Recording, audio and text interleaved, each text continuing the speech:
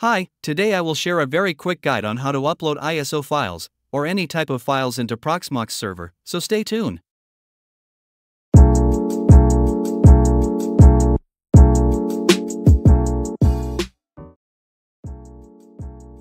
First, log into your Proxmox VE server via any internet browser.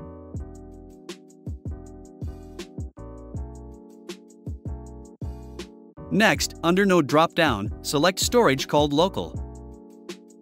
Then, select ISO Images option.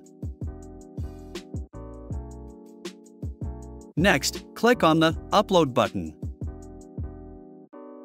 A new Windows will pop up, click on the Select File button.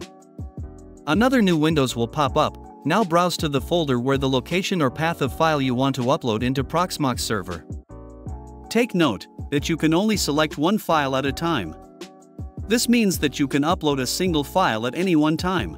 Now, click on the Upload button to start the upload process. This may take a while depending on your server and network speed.